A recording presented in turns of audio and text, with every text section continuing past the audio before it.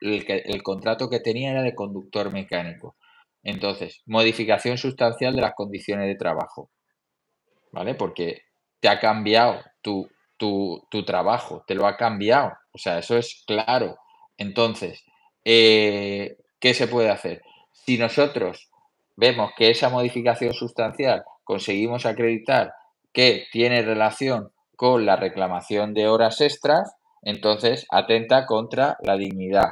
Entonces, extinción de la relación laboral, 33 días por año, ¿vale? Si el juez entiende que eso no atenta a la dignidad, pero que sí que es una, una modificación sustancial, que luego puede ser justa o injusta, es decir, que sí que objetivamente sí que el empresario podía hacerlo o que no se podía hacer, es decir, no era posible hacer eso, que eso lo ha hecho de manera injusta, entonces tú puedes extinguir la relación laboral 20 días por año o exigir que te pongan en tu puesto. Que te pongan en tu puesto, que eso es lo que he hecho yo con Almería.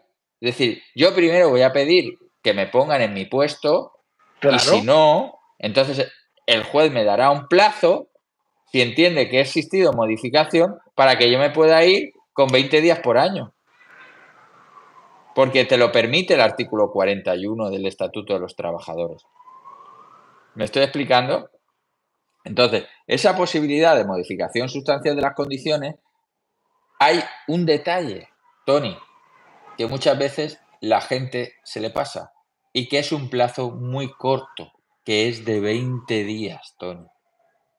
En el momento que te hacen una modificación sustancial de las condiciones de trabajo, aunque no te las hagan según el procedimiento, pero te cambian, ojo, tienes 20 días para impugnarla. Vale, si no lo haces, representa que lo aceptas. Sí que es verdad que hay un plazo como de un año que lo aceptas y si ves que trabaja y tal y cual y no lo consientes, o sea, luego ves que eso te afecta y que no quieres trabajar en esa nueva modificación, puedes mandar ese burofax diciendo que no quiere, que es una modificación y que no quieres. Ojo, pero eso tiene un peligro. Eso tiene un peligro. Que es que si el empresario no lo acepta, es como si fuese baja voluntaria. Te tienes que ir a los juzgados. Te tienes que ir a los juzgados a pelearlo para que entonces te lo puedan reconocer y poder cobrar el desempleo, tener tus ayudas, etcétera. ¿Me explico o no? Por eso, sí. yo lo que aconsejo y mi procedimiento es, me han hecho una modificación sustancial, presento una demanda que digo, oiga, esta situación no se ajusta a derecho, entendemos que esto lo ha hecho de forma arbitraria el empresario y pido que se me reponga y si no, que me den plazo para poder extinguir la relación laboral.